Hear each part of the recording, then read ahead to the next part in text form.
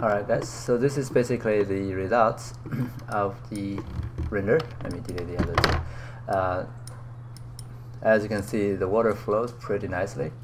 I like how they goes down with a lot of like smaller fluid detail, but when they splash up, I don't really like those rigid like points.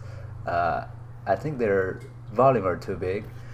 So one of the reasons it could be because of the particle distance is still not low enough, so that they're really having big shapes. And also I can maybe go ahead and do some filtering, like maybe based on the distance from the distance field of this collision geometry. I can then determine like if they're far away from the geometry. If they are, I can make them smaller, right? Or I can also try to use their speed. Like if their speed are too fast, then that means they're splashing out like that. Maybe I can also disable these guys, right?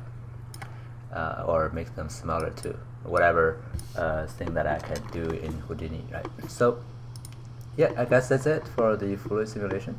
I hope those things are the things we have mentioned are helpful. Moving on, in the next one we're going to do more interesting stuff, so stay tuned. Okay, thank you.